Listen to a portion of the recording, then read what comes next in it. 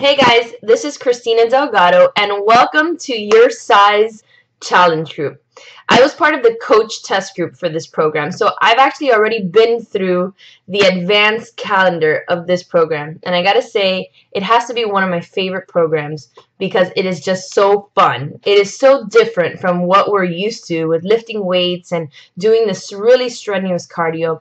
I love CIZE, and I really hope that you love CIZE just as much as I do.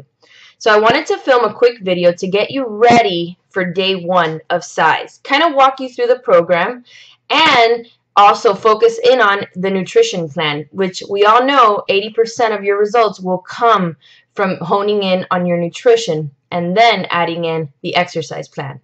So the first thing that I need you to do, and this is as basic as it gets, is when you get your program, make sure everything is included, number one. So make sure you have your DVD set, make sure you have the wall calendar, and make sure you have your weekend survival guide. But the first thing you will open is the Get Started guide, right? It's the first thing that I want you to read.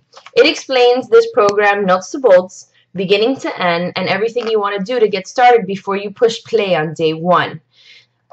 I can't stress this enough. I want everybody to take their before pictures. That means you're standing facing forward, hands on hips, hands down, sideways, backways, other way, and then back to the front. Okay, everybody needs to take their before pictures. You also want to take your measurements. It should be your chest, your waist, your arms, your legs, your hips. You want to make sure that you're tracking not only weight loss, but also inches lost, because I will tell you that from my experience with the program, the inches come off, which is really cool to see. So you want to be able to show that and to feel that and to feel like you're progressing forward. And then, of course, you want to take your weight, your start weight. Now, you're going to repeat that on day 15 and as well as day 30 if you're following the advanced schedule. If you're following the beginning schedule, it's a 6-week program, so you want to do it at the midway point as well and then at the end.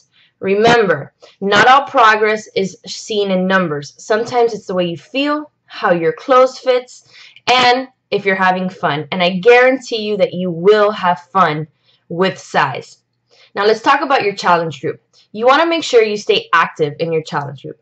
One of the things that I found most interesting about CIZE is that regardless whether you knew how to dance or not, everybody in the group I was in wanted to showcase their dance moves. So I want you to do the same. Make sure you're filming yourself.